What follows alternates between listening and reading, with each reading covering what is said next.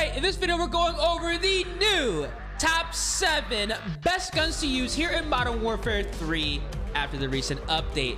With Season 2 about to be wrapped up and Season 3 on the horizon, it's very important you guys are rocking the best setups possible to secure your first MW nuke before the end of this season. So, with all being said, feel free, drop a like on the video, subscribe to the channel, and those post notifications. Let me know down in the comment section right now, what is your current KD ratio and how many nukes, if any, you guys have? I can guarantee after this video, some of you guys are getting your first nukes.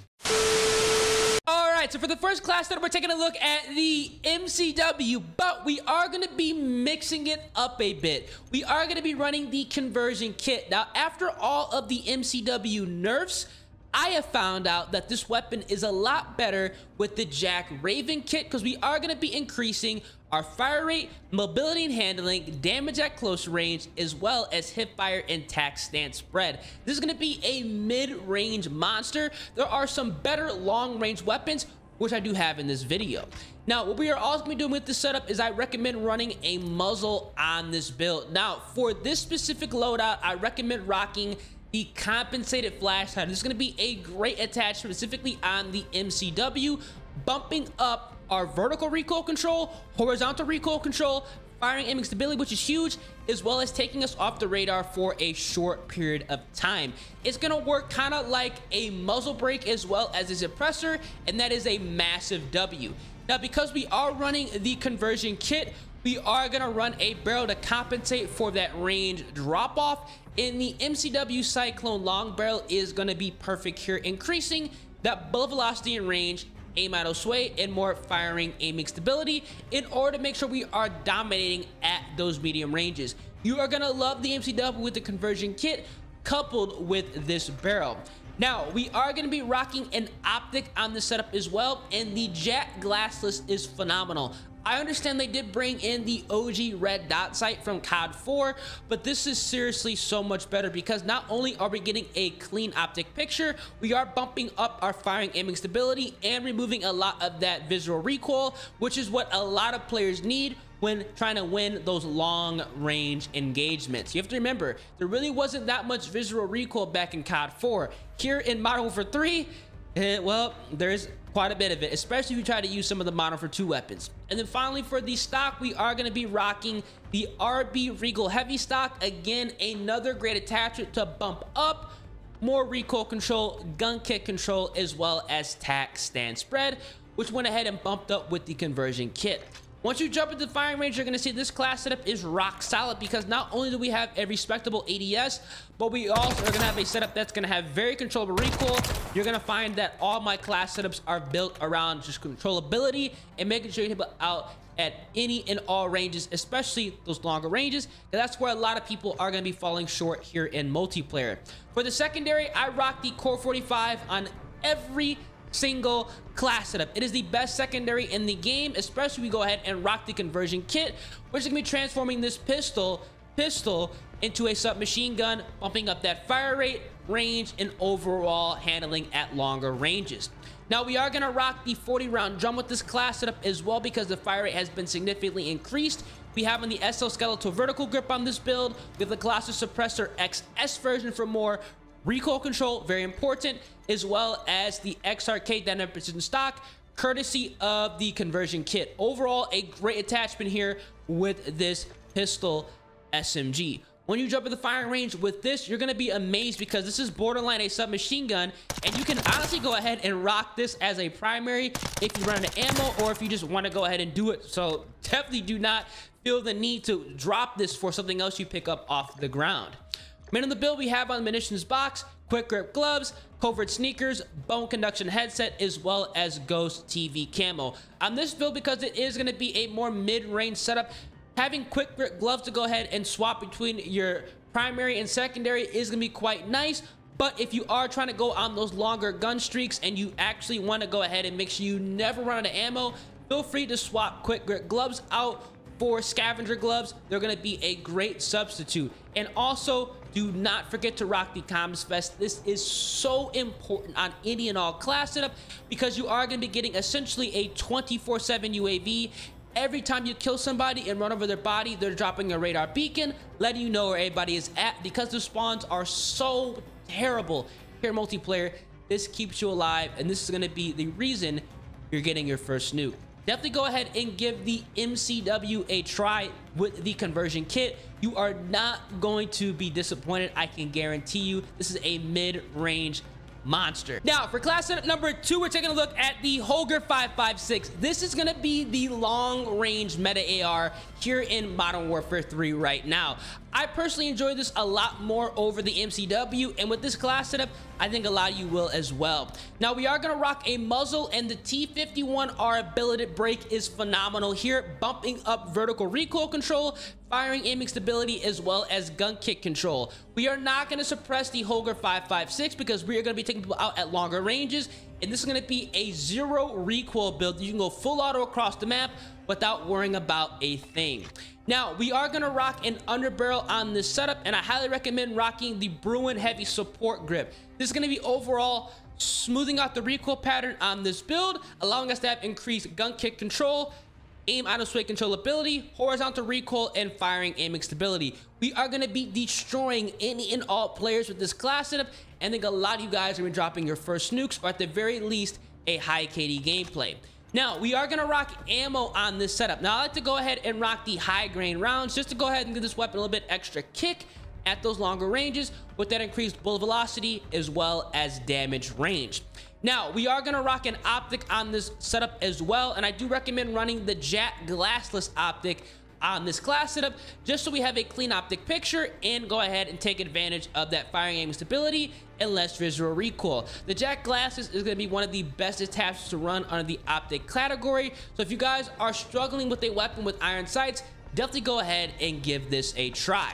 And then finally, we are going to run a rear grip attachment here, and the Morn 20 is going to be phenomenal, not only helping us out at longer ranges, but we do have increased flinch resistance, which if we are going to be getting in those close medium range gunfights, we are going to be able to stay on target and outgun players, and obviously we have that increased recoil as well as gun kick control here. Now, once you jump into the firing range, you're going to see this setup is not going to move. It is going to have zero recoil. It's stupid how good this HOLGER setup is. Definitely go ahead and give this a try if you're trying to delete people across the map with a very solid assault rifle that you cannot go wrong with. For the man of the build, we are going to be rocking, again, the Core 45, the same exact attachments as the MCW setup, and we do have a munitions box, scavenger gloves, covert sneakers, bone conduction headset, Ghost TV camo, as well as the comms vest. You guys are going to love the HOLGER 556. This is the replacement to the MCW if you're looking for a more long-range rifle that can just get the job done every single time. Now, for class setup number 3, we are getting busy with the BP50, a misunderstood weapon here in Modern Warfare 3. Some people love it, some people hate it. I got a class setup that'll make you fall in love with this aggressive AR. Now, we are starting off with the muzzle, and you do have two choices here. You can either rock the VT7 Spirit Fire Suppressor, which I do recommend, or if you need some more recoil control, definitely go ahead and rock the Compensated Flash Hider. Both of these are going to be great attachments on this assault rifle, but I'd rather go ahead and stay off the radar 24/7 and also reap the rewards of more recoil control, bullet velocity, and damage range. Overall, a great attachment on this AR. Now, we are going to rock an underbarrel for this setup, and I do recommend running the Bruin Heavy Support Grip on this weapon also to smooth out that recoil pattern, giving us a very easy to use BP50 setup that's going to be a point and shoot laser. We're taking advantage of gun kick, aim out of sway controllability, horizontal recoil, and more firing aiming stability. You are going to absolutely love the setup with this attachment. We are going to run a magazine on this build, and I recommend running the 45 round mag. This is going to be a very aggressive AR that you guys can still use at those medium longer ranges, but because the fire rate is moderate, this is going to be a nice attachment just to make sure that we are not running out of ammo and getting killed trying to reload.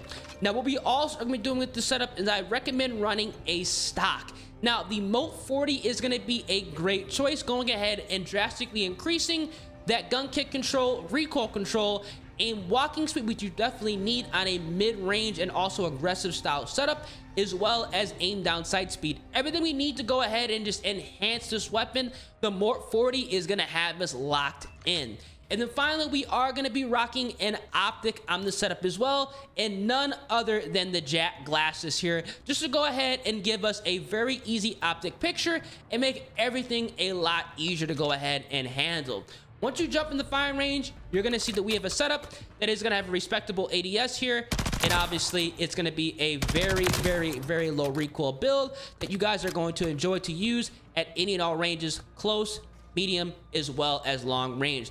Now, if you guys actually do not mind the iron sight, feel free to go ahead and remove the optic, and I would go ahead and rock a barrel on the setup as well. Now, the lower 9 heavy is going to be a good option that you can swap out that optic for. This is overall going to extend that damage range a little bit more and also give us additional recoil control if you would need it, but you are going to slow down your ADS a little bit. But at the same time, you're going to see here that this is seriously going to be a straight laser. So you can go ahead and interchange these attachments depending on what class setup is suited best for your play style.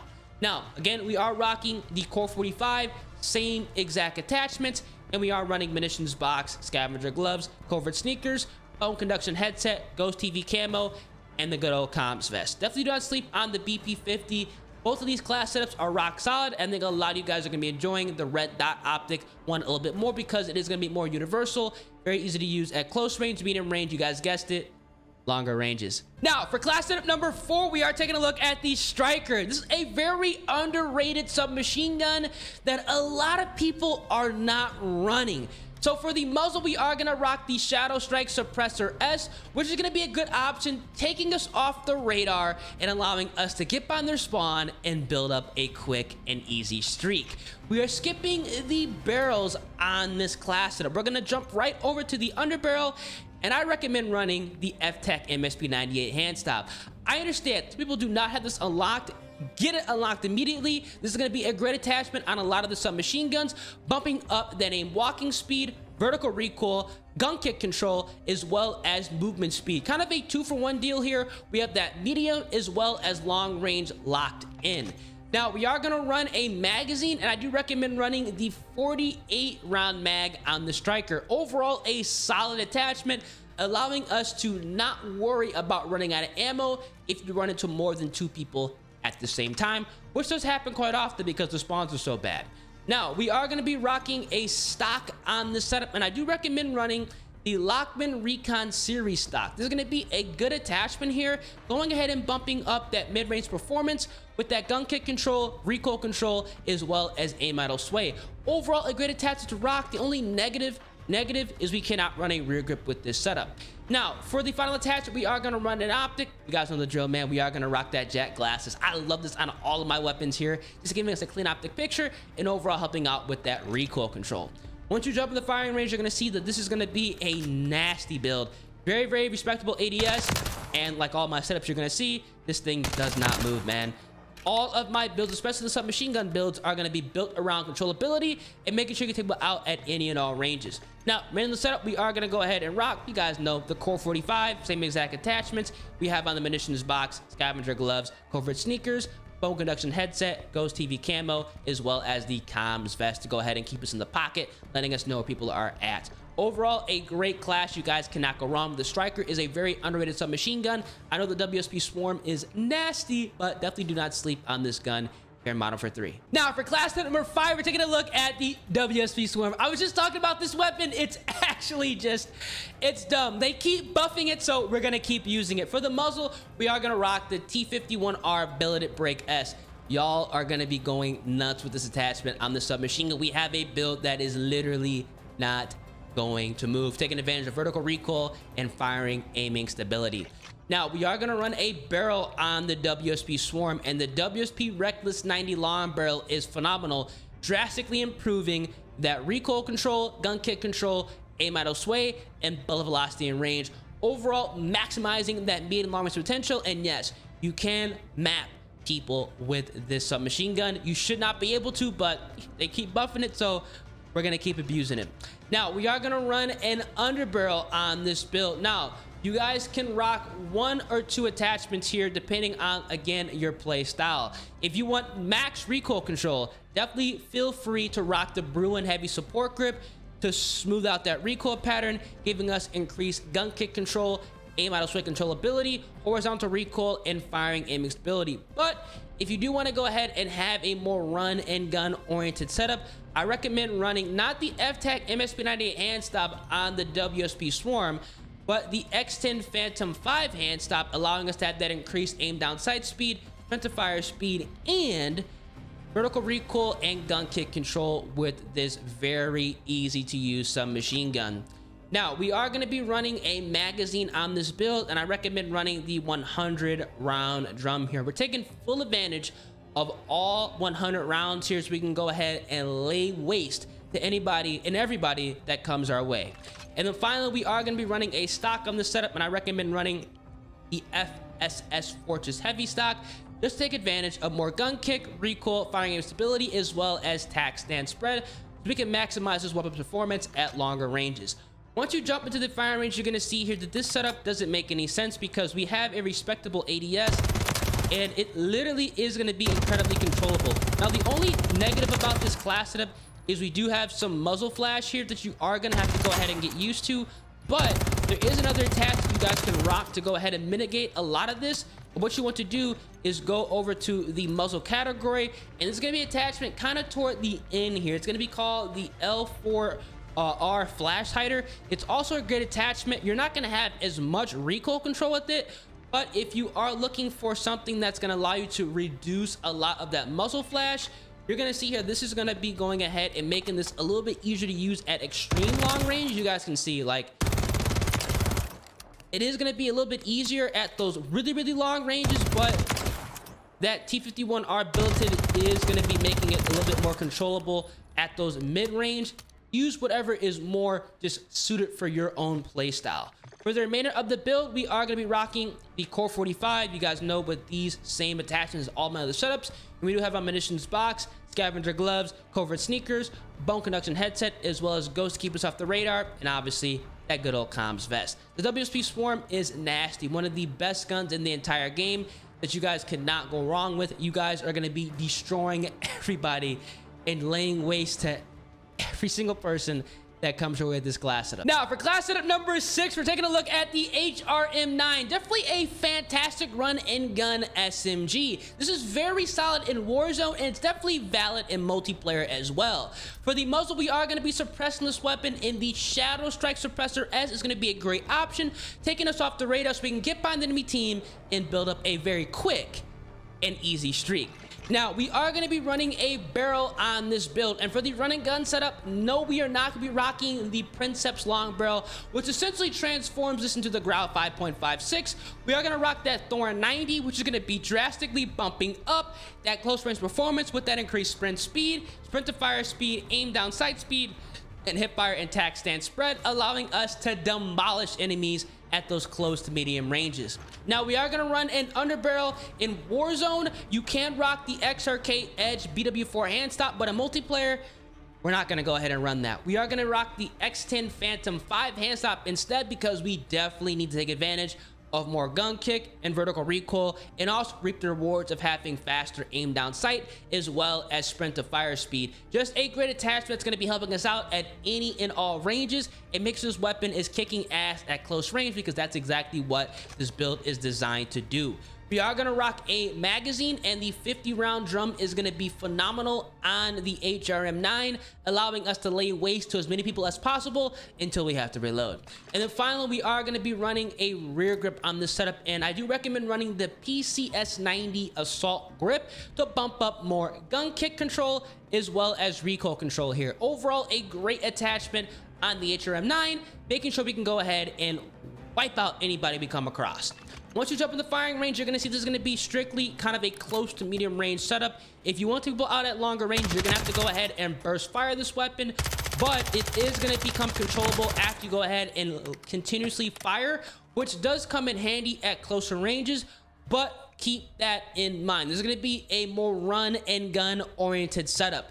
Now for the secondary, you guys know the drill. We are going to be rocking the Core 45 with the same exact attachments, and we do have on munitions box, scavenger gloves, covert sneakers, bone conduction headset, as well as ghost with the comms vest here. Overall, a fantastic loadout. The HRM9 is going to be a great submachine gun to run and gun with and dominate. And finally, for class setup number 7, we are going to be rocking the SVA 545. You guys know I could not leave this bad boy out. For the muzzle, we are running loud and proud with this build, and we are going to rock the T51R billeted brake to go ahead and drastically improve that vertical as well as gun kick and firing aiming stability. This is going to be a 0 recoil setup. For the barrel, we are going to rock the STV precision barrel. This is godly on this AR, drastically improving that recoil control, gun kick control, both velocity and range, and more aim, idle, sway controllability. If you want to outgun a lot of the other ARs,